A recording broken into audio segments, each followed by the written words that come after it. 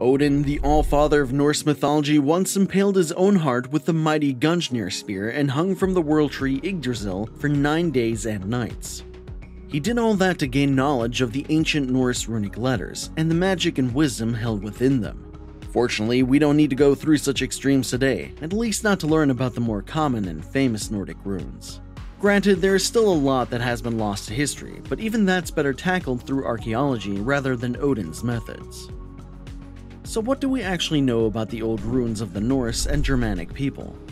For starters, we know that they didn't use them quite like other cultures use their letters. Instead, the Norse people believed that their runic symbols had a metaphysical nature and contained within them magical wisdom. They represented not just sounds and words, but virtues, cosmic constants, and deep mysteries. So instead of writing their runes on parchment or animal leather, the Norse people carved them on stone, wood, and bone, hence the crude and sharp shapes of most Nordic runes. And instead of utilizing them for trade and communication, they used them to mark the graves of heroes, to honor their ancestors, or to predict the future. As time passed, the Nordic and Germanic people started using their runes for more practical purposes, just like the other cultures around them did. The rapid rise of trade during the Viking Age between the 8th and 11th centuries saw the Nordic people spread and use their runes all across the continent and beyond. They used to trade with any culture they encountered, not just pillage and steal as Hollywood movies would have us believe.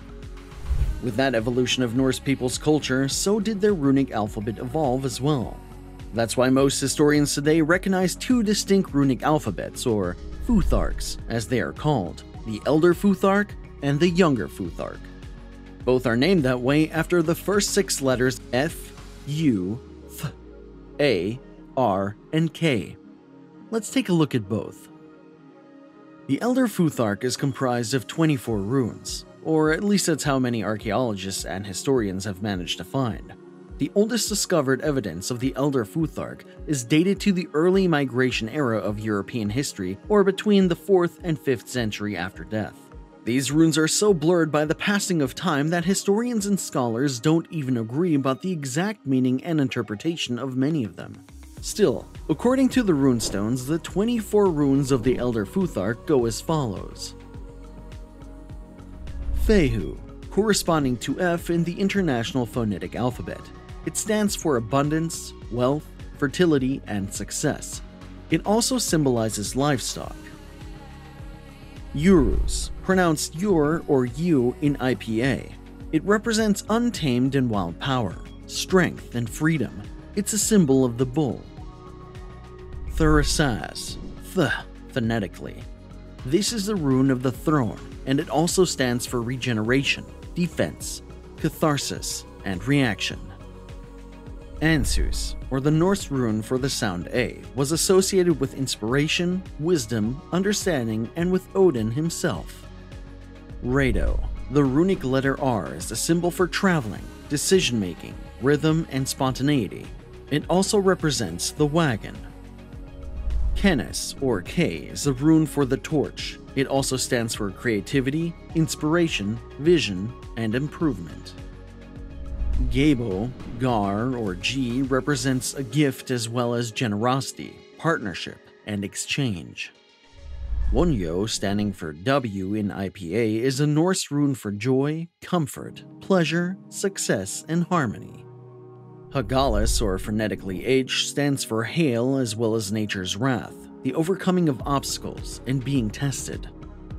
Nauthiz, or N, is the Elder Futhark rune for having a need. It also symbolizes conflict, restrictions, self-reliance, willpower, and personal strength. Isa, or I in IPA, is a Norse rune for ice. It represents challenges as well as introspection and clarity. Jera, the rune for the sound J, also represents the idea of a year, time cycles, and completion. It also stood for the harvest and the idea of reaping rewards. Eiwaz, or U, symbolized a lot of things such as the yew tree, the Yggdrasil world tree, enlightenment, balance, and death. Perthro, or Fjord, phonetically P, is usually interpreted to mean feminine energy, dance, sexuality, mystery, or play and laughter. Algiz, the rune standing for the letter Z, is a rune of the elk. It also symbolizes protection, defense, and shields. Sowilo, or Sol, is the Elder Norse rune for the sun, and it phonetically matches the letter S. It also represents honor, victory, wholeness, health, and thunderbolts. Tiwaz, or T, is the rune of the Germanic god Tyr, the one-handed lawgiver. The rune stands for leadership, justice, battle, and masculinity. Berkana, phonetically B, is the feminine rune of the Nordic people. It represents the birch tree, as well as fertility, femininity, birth, and healing. Ehwaz, not to be mistaken with Eiwaz, is the rune corresponding to the phonetic sound E. It symbolizes the horse, and through it, transportation, movement, and change. Mannaz, phonetically M, is the rune that represents humanity. It also stands for the self, individuality, human friendships, society, and cooperation. Laguz, or L, is the Elder Futhark rune for water, seas, and the ocean. It was associated with people's intuition, dreams, hopes and fears, and emotions in general. Inguz, or Ehwaz, is a complex rune, pronounced as a nasal N. It stands for the ancient god Inguz, Evingi, or Frey, and it represents masculine energy. It also stands for a seed, growth, change, and a home's hearth. Othala, or O phonetically, is a rune for heritage, ancestry, inheritance, and one's estate. It also represents experience, personal possessions, and value. Dagaz, or just D in the International Phonetic Alphabet, is the last letter of the Elder Futhark. It stands for the dawn and the day, and it represents illumination, hope, and awakening. These 24 runes comprise the Elder Futhark, at least as we know it today. Used between the 2nd and 8th century after death, as far as we can tell, the Elder Futhark was eventually replaced by the Younger Futhark. This new iteration of the Norse alphabet included only 16 runes, but used them in a more complex manner. They also found more practical applications as they had to serve the Nordic people during the height of the Viking Age between the 8th and the 12th century after death. Here's what these 16 runes looked like and what they meant. Feoh, or Frey, was a rune for the phonetic letter F. This rune meant wealth, as in the Elder Futhark. Your, or simply you in the International Phonetic Alphabet, is the rune for snow, rain, and dross. Thurs, or Thurs, pronounced th phonetically, is a rune used for danger, giants, and anguish. Os, or just O in IPA, is a Younger Futhark rune for haven, estuary, and Odin himself. Reed, or Rod, the rune for the sound R, was used to represent horses, riding, journeys, and moving at high speed. Town, phonetically both K and G, was a Norse rune for disease, death, ulcer, and malady.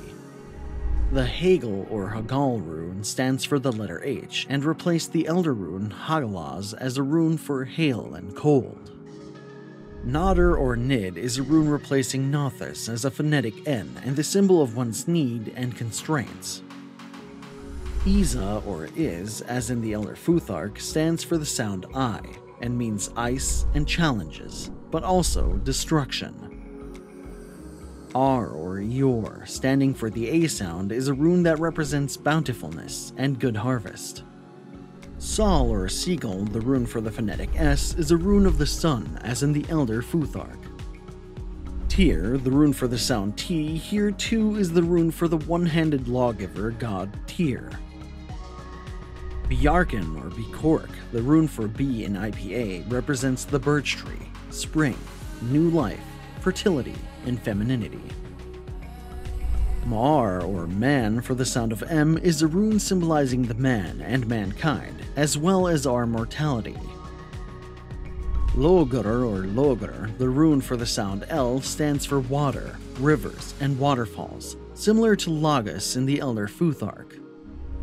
Yor or Yol, a rune for the sounds R and Z, symbolize the yew tree and endurance. As you can see, the meanings of a lot of Norse runes, old and new, are quite symbolic and abstract. All their interpretations were taken from texts, songs, and poems, or even just single sentences and phrases carved into runestones. This has led to a lot of mixed and even contradictory beliefs about some runes, but that's to be expected when trying to read ancient runic letters. One thing is certain: Norse runes are mysterious and rich in meaning, as they are unique and beautiful. Did this video give you some new insights into Norse runes? If so, and you want to know more about the Nordic people and other ancient cultures, drop a like and subscribe for more videos like this one, and click the notification button too to stay notified about new videos. Thanks for watching and have a great day.